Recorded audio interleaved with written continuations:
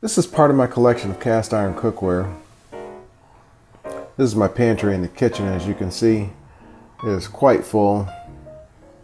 We haven't been able to keep food in here for years, but started to get a little crowded, so I had to expand a lot of my cookware into the dining room. So I want to show you my solution. This is my new kitchen cookware stand. I got this stand at Home Depot and it's rated to be able to hold 4,800 pounds. That's a total weight, not weight per shelf, of course. But this worked out great. I had so much cookware just littering my whole house, and I needed a good accessible area for it. So this is my solution. Let me take you on a tour. All right, on my top shelf, I have my woks. On the left, that's a modern lodge wok. In the middle, that is a vintage lodge wok. There's a chicken fryer hanging out up there.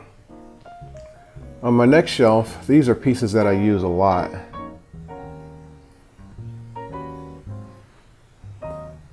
There is a couple pieces of my all-clad stainless. Up front, I've got a few number 3s and a beautiful Griswold number 4. In the back, there are some number 5s that we serve dinner in sometimes. There's a few modified lodge skillets that I've done. And then on down the line, there of course are my beautiful Finex skillets. Next up is my Solid Technics cookware. And lastly, my Lodge heat treated rust resistant cookware. Also on the shelf are a few of my cutting boards. I keep a few actually in the kitchen for easy access. There's a few Lodge pots.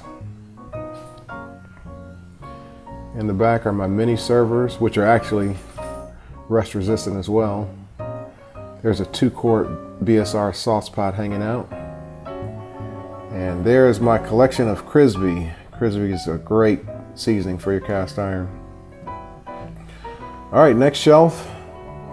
There's my Le Creuset cast iron enameled cookware. The rest of my all-clad pieces.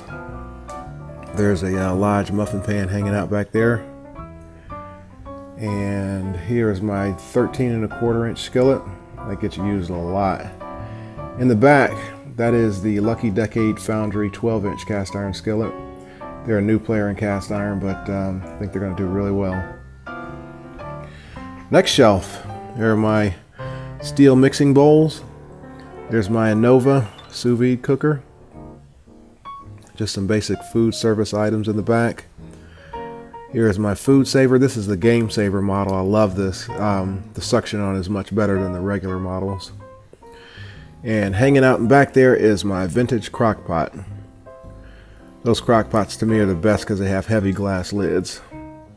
All right, on the third shelf, here's some pine trivets that I made. I use these a lot when we serve food in hot cast iron skillets. I just use these to sit the skillets on. There's my Lodge Sportsman Grill given to me by Lodge Manufacturing. In the back is our KitchenAid mixer. And then those are just some trays that we serve dinner on sometimes when we eat in the living room. All right, we're not done yet. Okay, this is the side of the setup. These are some of the lights that I use when I shoot my videos. And next we have my collection of carbon steel knives. Just got this knife magnet yesterday. I found this at IKEA and it works pretty good.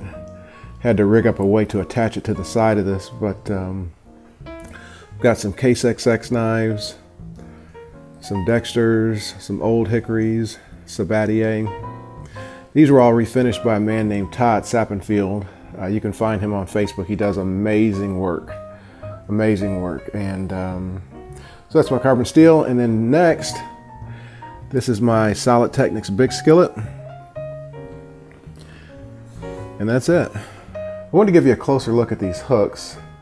I found these hooks at IKEA in Atlanta. They're about $2.99 for 5 of them, but they're really strong steel. I think right now the heaviest thing I have up here are my Finex skillets. And I'm quite sure that if I needed to, I could hang my Lodge 15-inch skillet from one of these as well with no problem. But this is a great solution for hanging your cookware. So there it is, my new kitchen cookware station. Thanks for watching.